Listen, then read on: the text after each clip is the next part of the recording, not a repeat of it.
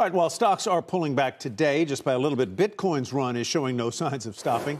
72,000, the latest milestone cross. And let's bring in Kate Rooney now for more. Hi, Kate.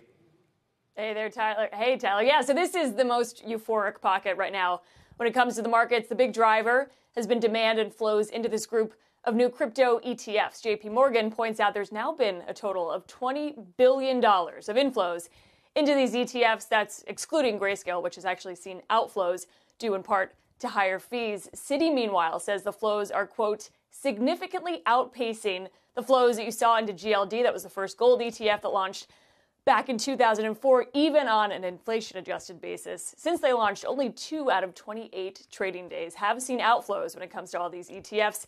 Citi also points out a very small correlation with Bitcoin returns and those we've seen for U.S. equities, gold, and real rates, which is a big change there. Others, meanwhile, pointing out this increase we've seen in institutional demand, at least signs of it, that you've seen these average spikes in larger transaction size. That tends to indicate some wealthier buyers getting in. This has been a pretty volatile path to 72,000 guys for Bitcoin.